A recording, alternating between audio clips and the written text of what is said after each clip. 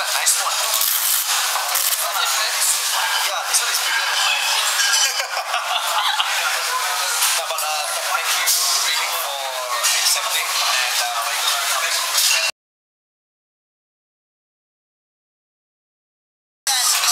you must have fit to the end. Yes. I'm okay, so no problem. I'm actually very fit. Yes. Then you said you love to do fitness work. But it'd be a big challenge. Because that one is like, the strip I saw is like 80%, 85% Melayu, 59% English. So it's like, yeah, they can switch it a little bit for me, so it should be okay. So later I can go back and belajar lagi. Harus. I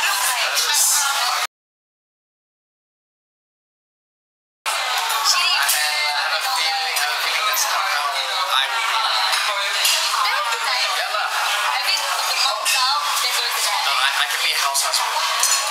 I can cook, I can clean, I can take care of the kids, wash boleh. The only thing I don't do is iron. It's okay, that's the one thing.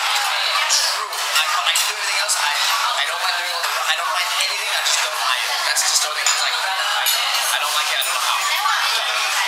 So I'm the perfect house husband. I am.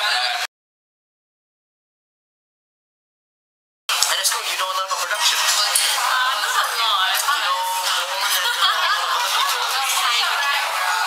It's production. You know, I learn a lot of my behind the stuff from being in front of camera.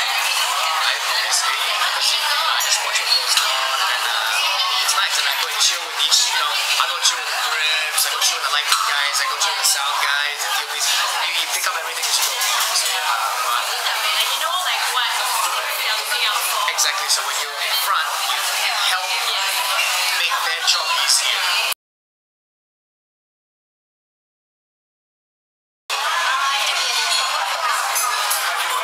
Where do you live? Any other end. Really? Jerome? Oh my god. My NS was at Changi Air Base, and that time I lived at Amok Bukit. So not as far as you, but Yours is like in the middle. yeah, I kind of still. I mean, at that time I was still a lonely poor soldier, so I had to take the public, yes, the bus and the train, which took quite a while actually. So yeah. Thank you. Honestly, I think you're all really, really cool, really nice. And at one point in my life, depending on my age and what I've been doing in my career and whatnot, I would have probably taken all of you out for an individual date to get to know you more.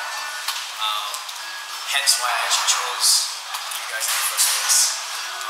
There was always something that you wrote, something that you said, your look, your energy. I was like, okay, I wanna like meet you girls and see what it's like. But at the end of the day, I have to choose one, which I'm telling you hasn't been easy. And actually, there's a slight twist here. I am going to choose two.